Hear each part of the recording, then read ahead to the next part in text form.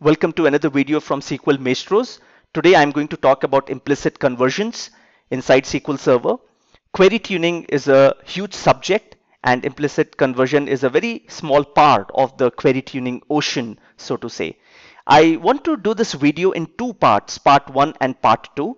In part 1, I will talk about the basics and I will show you a demo on how it affects your query performance. And in part 2, I will show you some more advanced demos. So let's first understand what exactly is implicit conversion. Now, when you're comparing two data types inside SQL Server as part of your query or a workload or inside you have written some code in a stored procedure, whenever you are comparing these two data types, SQL Server has to compare, and SQL has to, before comparison, it has to make sure that they are of the same data types. And if, for example, if you're comparing a small int to a small int data type with an integer data type, SQL Server will compare small int with integer, but before the comparison, it has to convert small int to integer. And now the question is, why will it not convert an integer to a small int? Because of the precedence. Now, small int is has smaller boundaries than integer, which is understandable. So the precedence is always from the lower to the higher. And of course, in books online, and now we call it as Microsoft Docs, Microsoft has put down a very nice chart as to from which data type to which data type implicit conversion can happen. Now, conversions can actually happen in two ways. One is implicit, which means SQL Server engine, the query execution engine, will do it automatically. That is one way of doing it, only if that is doable, because not all data types can be implicitly converted to other data types. And the other way how it can happen is explicit conversion. When you use functions like cast or convert and you explicitly tell SQL Server to convert from a particular data type to another data type. So explicit conversion is obviously better, because implicit conversion SQL Server has to automatically on its own figure out which is the right data type to convert, and that might cause query performance issues, which means there are basically two issues that I've seen. One is the index performance. Due to implicit conversions, indexes might not be used effectively, and the second is CPU cycles are consumed when you do implicit conversion. So this is what I'm going to show you in today's demonstration.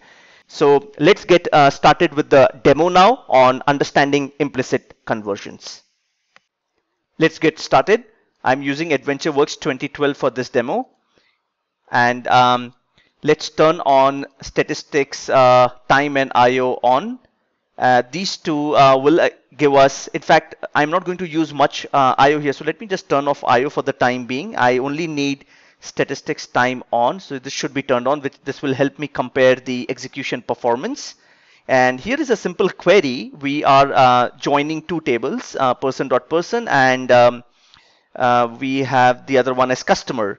So yeah, sales customer, sales.customer and person.person, and we're filtering on account number. Now, if I take the cursor over account number, you can clearly see that account number is actually varchar data type, and the text that I give here is also varchar, but just to show you now for the purpose of demo, I'll put n here, which will make this as a Unicode value. And now what SQL Server is going to do, SQL Server will implicitly convert this when we are comparing two data types here from varchar to nvarchar. So from the lower precedence to the higher precedence, there will be a conversion that will happen, and this will affect a bit of CPU performance. So there will be CPU cycles required for this. So let's go and execute this simple query. Select and I will also turn on actual execution plan before executing the query, and now I will go and execute the query. The query runs pretty fast. In less than a second you get the output, so all good. Let's go and look into the messages tab, and in the messages tab, the first thing that you are going to now note that CPU time is 94 milliseconds. So it does take some CPU cycles, and I can tell you this is for the implicit conversion that's happening. And why am I so sure? Because I've tested it with without the conversion also. So I'm going to do that in a moment. But before we do that, let's go and look into the execution plan. In the execution plan, your first attention will go on the select operator there. The select operator has this symbol, the exclamation mark there, which means it's a warning. And of course, whether you are a developer or a DBA, you have to first go and look into the warnings to see what is SQL Server trying to tell you. And when you go and look into the warnings, it's pretty evident there. The warning says, let me go and quickly highlight this as type conversion expression, convert implicit, and so on and so forth. And this may affect seek plan in query plan choice. So as I mentioned before, there are two things that can happen. Due to implicit conversion, it might affect the choices of index. So whether you're seeking, it may not seek and it may scan. So index performance is an issue. And the second issue is CPU cycles, which I just showed you that it takes extra CPU cycles for this implicit conversion to happen. So this is bad for performance. So what should you be doing? You should be doing explicit conversion, that is one, and the other is fixing these conversion issues. So here the fix is very simple. We do have a habit of working with Unicode data all the time, so we really don't see that might be a legacy database is still working on varchar. So let's go and just quickly remove this n prefix from here. Then we are comparing varchar to varchar, and there is going to be no conversion. And now when I execute this, let's go and look into the performance. You get the output, and when I see the messages tab here, and it's all 0 milliseconds, right? And this is what you want to see, which is really negligible CPU cycles have been used for this operation, and even in the execution plan, there is no warning. So implicit conversion has not happened, and this is good for performance. Now, we are saving about 90 milliseconds here. So you might wonder, I mean, is it really that big a deal by trying to fix every millisecond and trying to score a point with every millisecond? I think it's a big deal.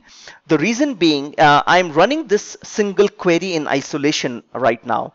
And think about 100 users hitting your SQL Server and trying to run such workloads with implicit conversions. And if you add all of that up, you can probably calculate the amount of CPU cycles you will save. So your mathematics here could be that hundreds of users hitting SQL Server and running such workloads a dozen times, and you can see the mathematics.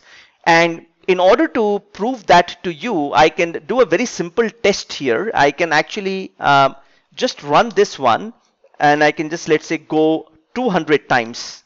Let's do this. And the same query is going to run 200 times, and we're going to see how much time it takes. And first we'll see how much time it takes with implicit conversion, and then we will see how much time it takes without implicit conversion.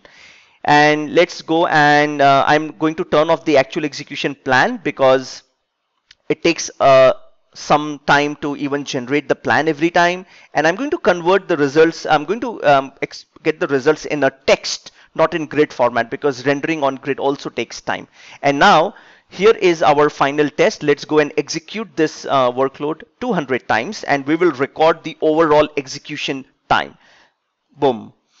And it's running now, and while it's running, keep watching here about the amount of milliseconds it's taking. Sometimes 70, sometimes 100, sometimes slightly more than 150, and sometimes it even touches 200 milliseconds. That's what it takes. And we are running this workload 200 times. This is just kind of a very basic simulation that I'm doing. You want to do more advanced simulation, you can use RML utilities. And with RML, there is a utility called ostress.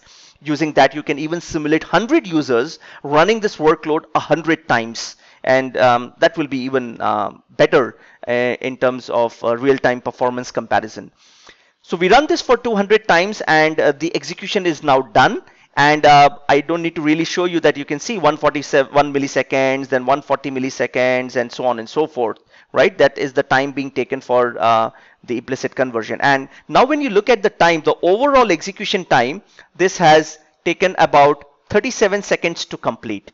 Now, we go and fix the query. We don't want implicit conversion, so I'll just press backspace there and run this 200 times, and now I have fixed the query. So note your numbers. In the first execution, it took 37 seconds, and now we execute it without implicit conversion.